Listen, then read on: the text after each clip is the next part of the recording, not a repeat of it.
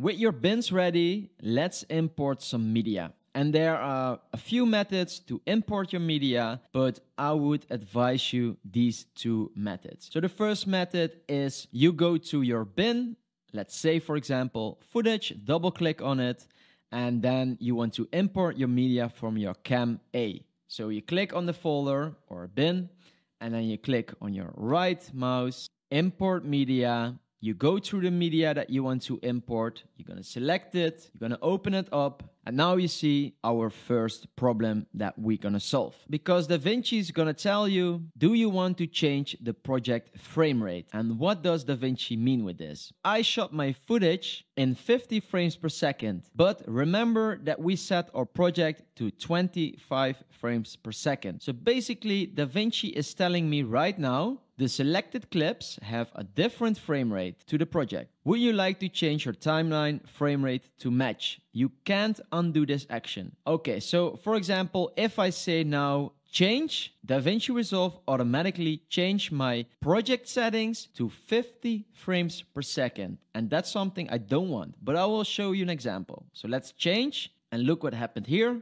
It changed the frame rate to 50 frames per second. But that's not what I want. Even if I shot my footage on 50 frames per second, I want to work in a timeline that is 25 frames per second. So I'm gonna show it to you again. Let's import the media again, open it up. We get the same question. And now we say we don't want to change that frame rate. Let's go to project setting and boom, it's still on 25 frames per second. Okay, so this is the first method on how to import media. Let's delete this. Hit the delete button on your keyboard. Delete it. Let's also delete the folders.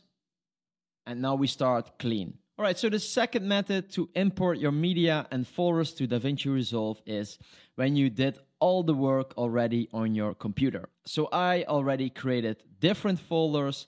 For my YouTube project, I have a final export folder, I have a footage folder, music folder, and a timeline folder.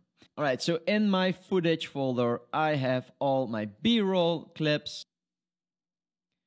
I have my YouTube video, and I already have all the music I want to work with. So now, this method is what I use 99% of the time.